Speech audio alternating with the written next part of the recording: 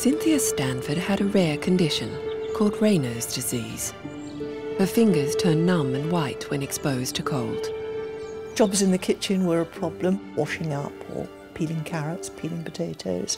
My fingers used to go into total whiteout and be unusable.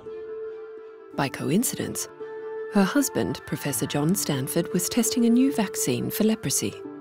It contained a bacteria he'd isolated in a mud puddle in Uganda. It was called Vaccae. Since we were the ones that had developed it, we wanted to try it on ourselves first before we gave it to anybody else. John and I had a dose each, and I realised that my Raynaud's disease that I'd had since I was a small girl had gone away. And so after that, we lined up all the rest of the family who also had Raynaud's disease, but they also had other things. The vaccine appeared to be helpful in dealing with the other diseases that run in the family, including even cancer. My mother had cancer at the same time as her Raynaud's disease, which disappeared, including spinal secondaries. She had her Vaccae injection, and then a month or so afterwards, when she went for radiological assessment before having the radiation, they said, well, they've disappeared. These results were entirely anecdotal. But the bacterial treatment began to have surprising results elsewhere too. I asked an Indian doctor who was doing leprosy work if he would look out for any other indications that it seemed to be helpful with. The first one that he noticed, which was really quite important, was a patient with leprosy and psoriasis. Remarkably, the psoriasis got better. He was so pleased that when we were out there visiting India, he brought us a small goat to give us in exchange for the good that we'd done him. Stanford's discovery is now being tested in clinical trials, and one of the most promising is for depression. Drugs that are commonly used to treat depression have anti-inflammatory effects, and so one of the ways that they may be improving the health of depressed patients is by suppressing the inflammation, which is exactly what Mycobacterium vaccae does. Inflammatory diseases are problems of the immune system. But how could something so complex be controlled by a bacterium from Africa? Humans co-evolved with these bacteria throughout evolution, and so it's thought that until about the last 50 years or so, we would have consumed milligram quantities of these bacteria. So the immune system began to rely on the presence of these things to turn on the police force, if you like, of the immune system.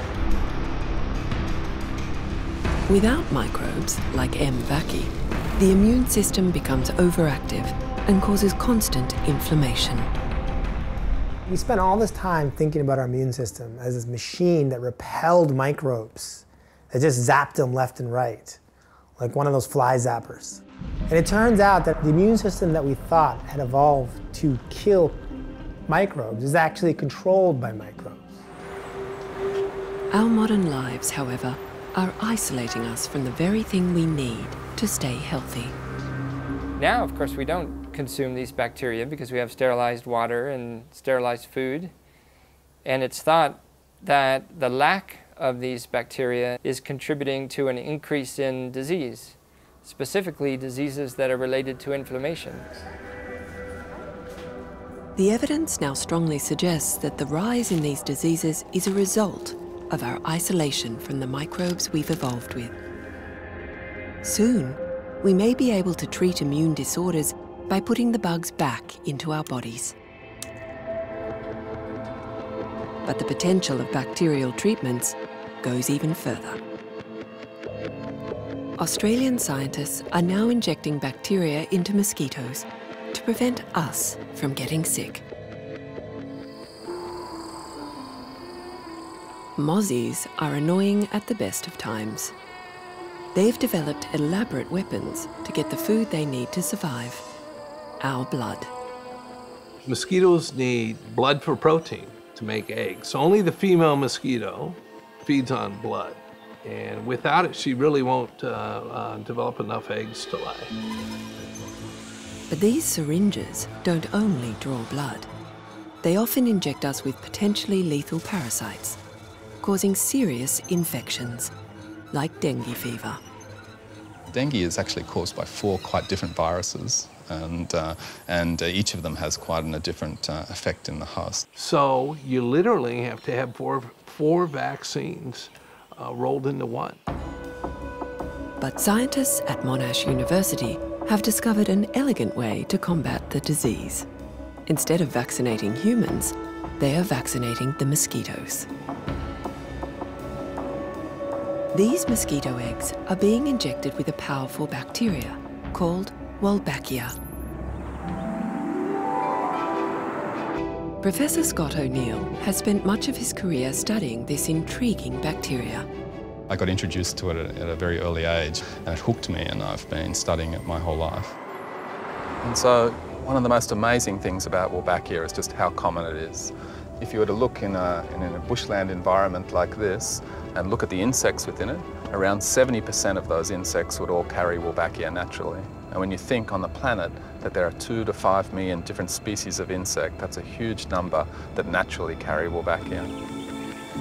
Just as gut bacteria can be good for us, Vaccae is beneficial to insects, protecting them against invading parasites. By having Vaccae within the body of the insect, it's acting like a probiotic for the insect, if you like. It's making the insect healthier and makes it able to fend off some of these other pathogens like dengue viruses. But there's a catch. Mozzies that spread diseases like dengue don't have Vaccae. So the challenge was to find a way to infect them. In fact, we spent years and years trying to do that experiment. I had many poor students who failed in that endeavour until finally we were able to succeed about 4 years ago. These mosquitoes host Vaccae.